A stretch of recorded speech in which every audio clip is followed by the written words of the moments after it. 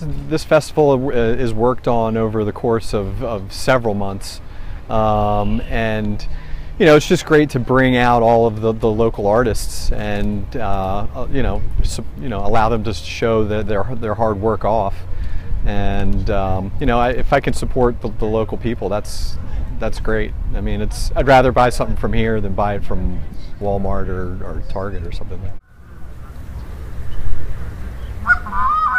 Groups like Delta Waterfowl are promoting heavily to the youth today. This is basically a youth program. We're trying to show the kids that what it is to be outdoors and hunt versus playing the video games and sitting in front of the TV.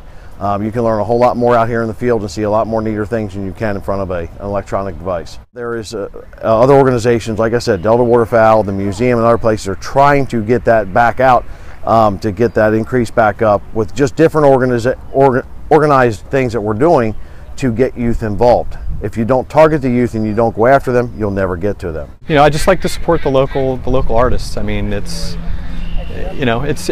got to be hard in that position, and I really appreciate the work that they do. Today I got a big giant crab, which I have a perfect spot for. So I actually came looking for something, and this kind of fit exactly what I was looking for.